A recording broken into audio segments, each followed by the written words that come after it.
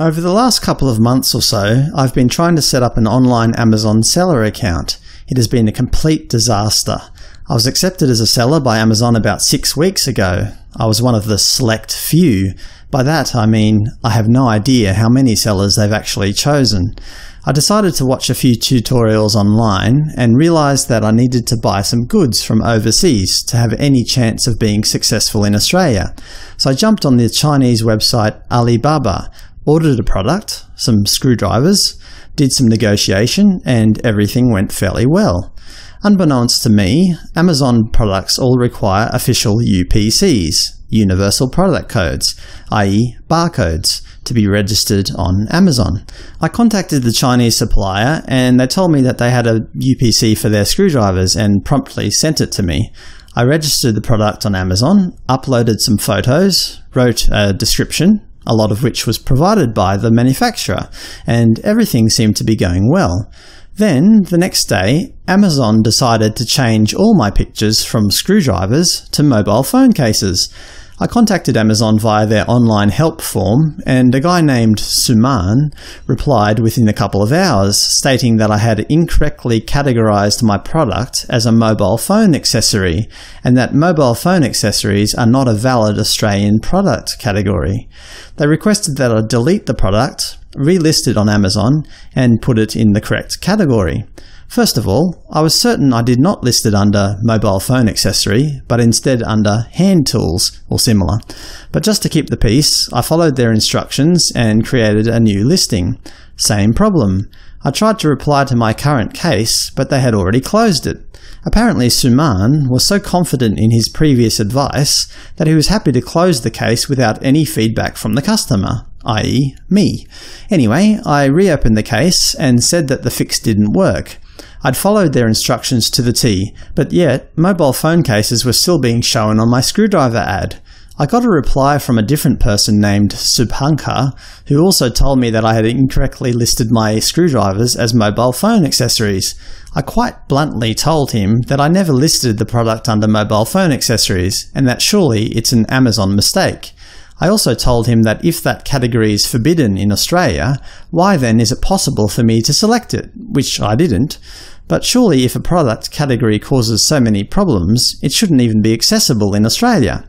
I decided I was sick of contacting people via email and requested a phone call conversation. A lady named Anagha contacted me and basically reiterated the points that her colleagues had mentioned previously. I tried to explain to her that I didn't even select the category as Amazon was claiming, and that I could clearly see my screwdrivers listed under hand tools. She did a bit of investigating and finally said that my UPC barcode was still on their system from a couple of years ago.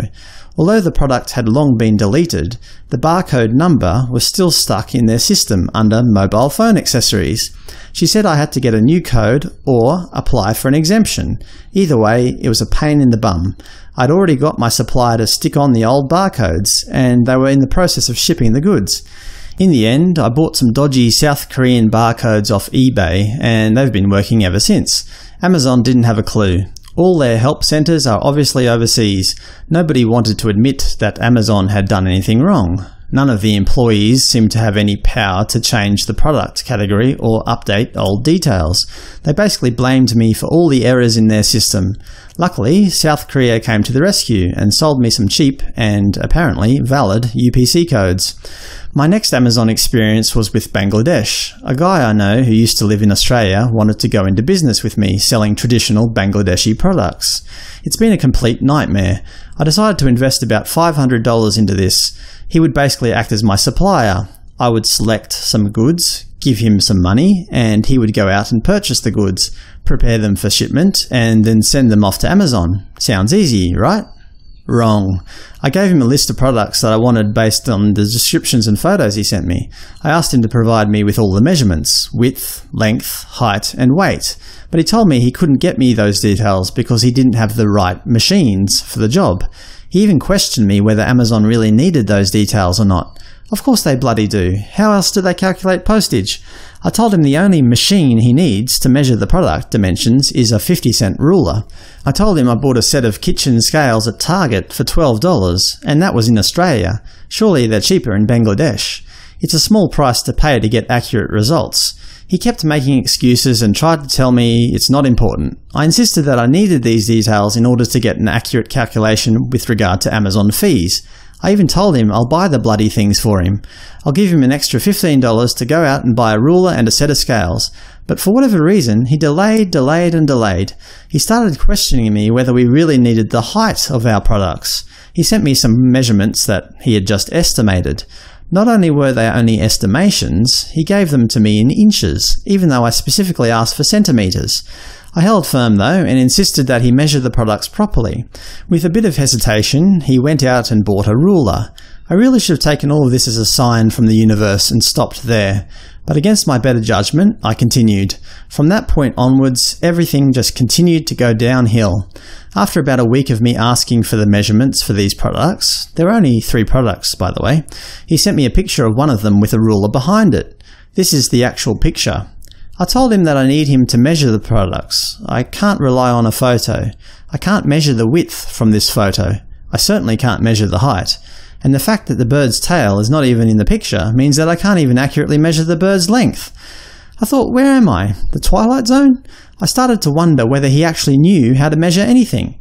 Maybe he hadn't learnt how to use a ruler. The fact that I had asked him for a full week, and still I didn't have any measurements, means that something is seriously wrong with this guy. But I pressed on. Finally, he sent me a detailed list of product measurements. Everything seemed right, except that all the weights of each item were exactly 60 grams. Different sized items were coincidentally the same weight.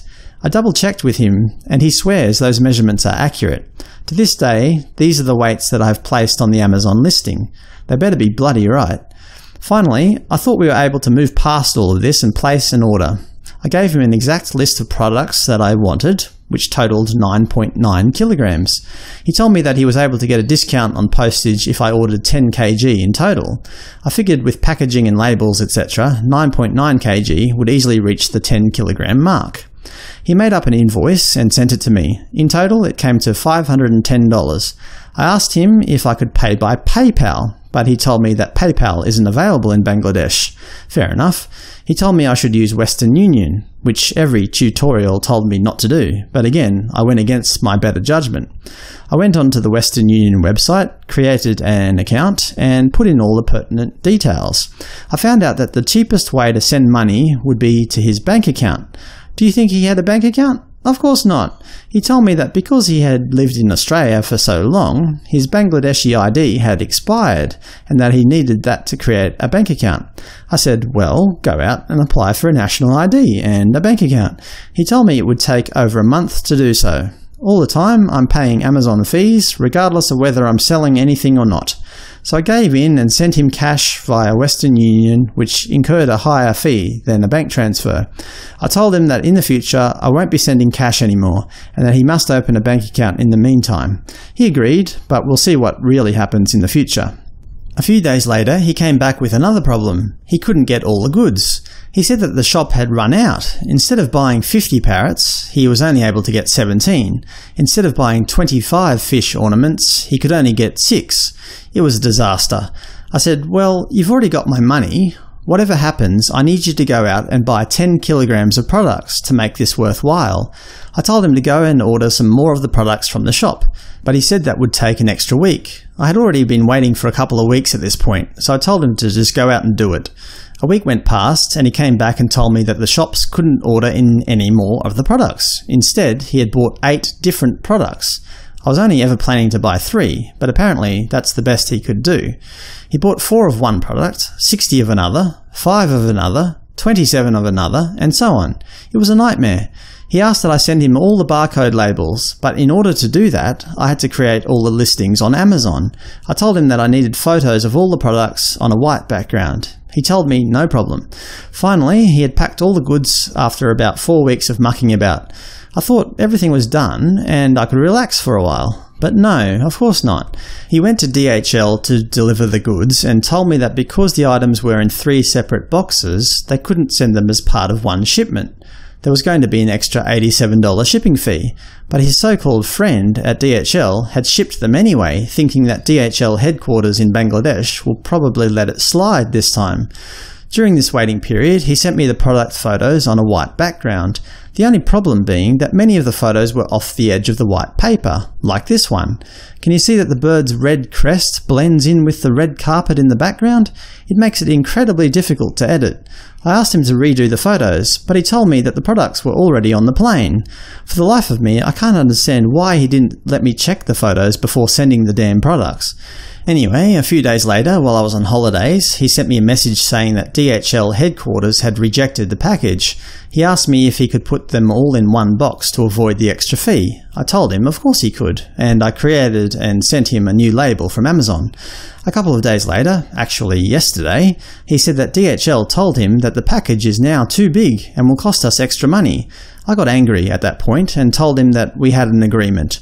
I told him that I'm not paying any more money. This has been going on for far too long. He sent me a message telling me that this is a DHL rule and that he's not making it up. I said that I don't doubt that it's not a DHL rule. I said that the postage fee was already confirmed when I made payment. These issues should have been sorted out before then. Why should I pay more money for his incompetence? He told me there's only two options: pay the extra DHL money or go with a third party that doesn't have tracking. I told him that there's actually a third option, that he returns all the goods and gives me my money back. He told me that the shops won't allow returns, which I know is false, because I checked their bloody website. They have a 30-day returns policy. He just doesn't want to, and quite frankly, he's got my money and there's nothing I can do about it. Finally, this morning, I got an email saying that he had shipped my goods to Amazon Australia using a third-party shipping company. He promised me that they are a reliable service. However, there's no tracking, so there's no bloody way I'll know whether the goods are actually on their way or lost at sea. I had great hopes in Amazon, but after having all these terrible experiences, it's way more trouble than it's worth. Luckily, I've only invested a total of $1,100 in my products. The worst thing that happens, I sell them at cost and end this awful nightmare. The people at Amazon, i.e. the Indian call centre, don't have a clue what they're doing. My Bangladeshi friend doesn't have a clue what he's doing. I'm surrounded by incompetence, and it's all my fault. I should have seen the signs and quit while I was only a little bit behind. Instead, I've got myself stuck in this stinky, muddy quagmire. Fortune favours the bold, they say. I reckon I would have been better spending my money at the racetrack. At least there would have been an element of fun with that. Cheers.